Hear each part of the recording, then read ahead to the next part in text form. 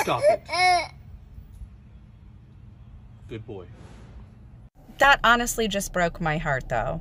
Like, he looks afraid. He looks scared. Like, what would happen if he didn't stop crying? His reaction to this tells me that this isn't the first time that something like this has happened. How quickly he knows at such a young age exactly what he is supposed to do to avoid whatever happens when he doesn't stop crying. This type of parenting teaches children to suppress their emotions.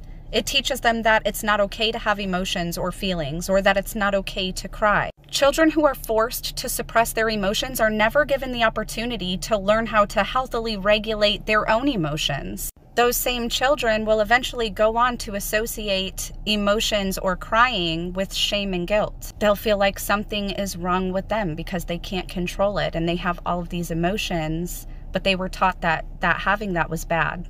So they must be bad.